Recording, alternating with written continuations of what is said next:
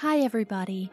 In this lesson, we will introduce the notion of variables in a small basic program.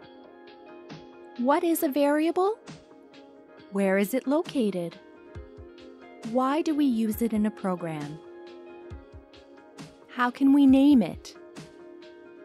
The answers to these questions will help you understand more why the use of variables in a program is a must. A variable is compared to a box.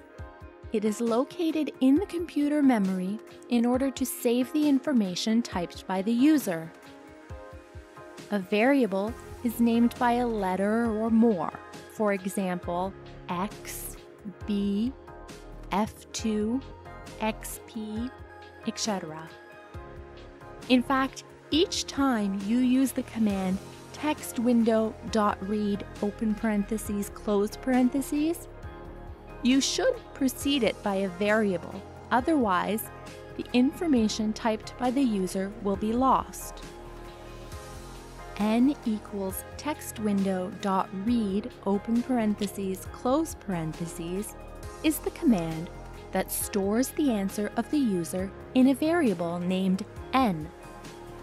By typing TextWindow.WriteLine open parentheses, quotation mark, my name is, quotation mark, plus n, close parentheses, will display the message, my name is, followed by the name typed by the user.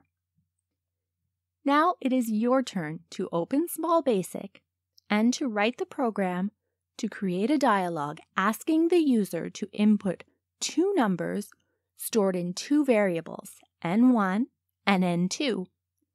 Then add them into a third variable named total, and at the end of the program, display the total of the two numbers. Thank you for watching this tutorial, and do not forget to follow us on YouTube, Facebook, and Instagram in order to access additional educational resources.